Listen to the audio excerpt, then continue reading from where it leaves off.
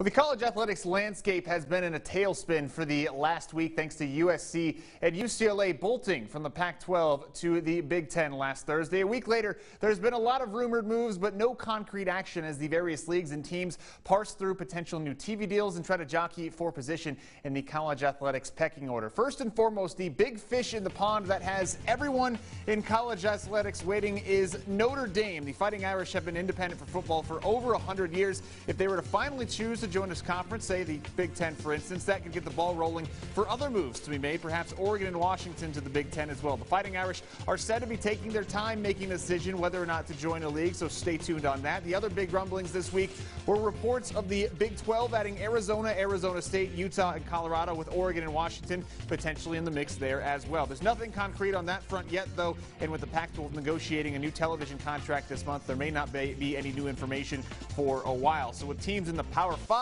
still undecided, that leaves schools in the Group of 5 conferences waiting around like the rest of us. I spoke to Chris Vanini of The Athletic this afternoon. He said that for leagues like the American Athletic Conference and the Sun Belt, there's not really any moves left to make, so for them it's unlikely. Remember, they made a lot of moves last year in a conference realignment. However, depending on how things fall out west, say for instance that the Pac-12 disintegrates and grabs teams from the Mountain West to rebuild, the Mountain West could then be looking to add more teams. Now, in that scenario, would they be interested in UTEP and New Mexico State? Vanini said it's possible, but it's a long shot. The Mountain West didn't expand last year, and it could have. It could have grabbed some of those schools if it wanted to, and it didn't. Now, if it's missing some schools, does that dynamic change? Possibly. I don't know if they would reach for a UTEP or something like that, or a New Mexico State. Do they look in North Dakota State from the FCS level? I'm not really sure. That's still several dominoes away.